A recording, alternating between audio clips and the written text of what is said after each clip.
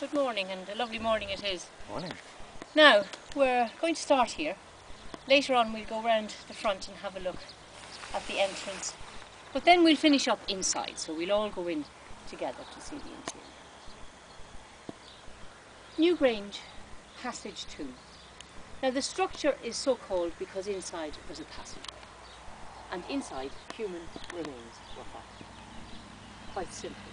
Now, Passage 2 structures are generally distributed all along the western Atlantic coast of Europe. We have several examples in this country.